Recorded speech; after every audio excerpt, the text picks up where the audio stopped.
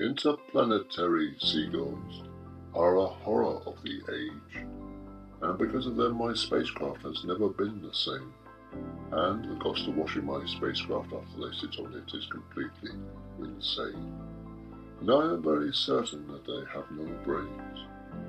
Oh, curse those interplanetary seagulls, if they really are deranged. And because of the fish and chips that they eat, their bowels have never been the same. And my trousers, oh my sentient trousers, they do complain.